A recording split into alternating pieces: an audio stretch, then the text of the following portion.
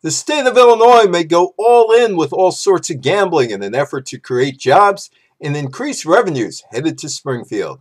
Included in the gambling package is a provision to allow sports betting in stadiums and arenas that seat more than 17,000 people. There are 4 facilities that immediately come to mind that could house a sports book, all in Chicago: 2 baseball stadiums, a football stadium, and an arena. That means in-game betting could take place when the Cubs or White Sox baseball games are being played. The Bears and the Chicago MLS team could be playing with a sports book nearby. The Blackhawks and Bulls may also provide a backdrop for sports betting.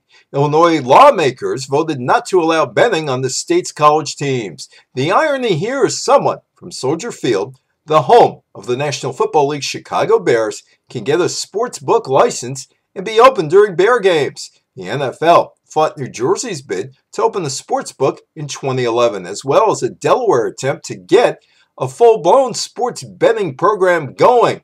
The NFL would eventually lose when the Supreme Court of the United States ruled for New Jersey and opened the floodgates for states to hand out licenses for sports books.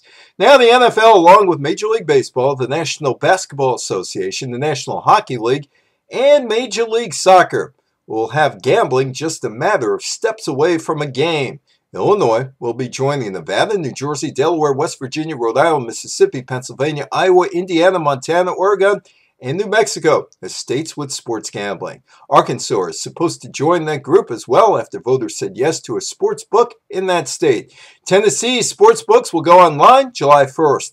The leagues are still looking for a piece of the action as they like gambling.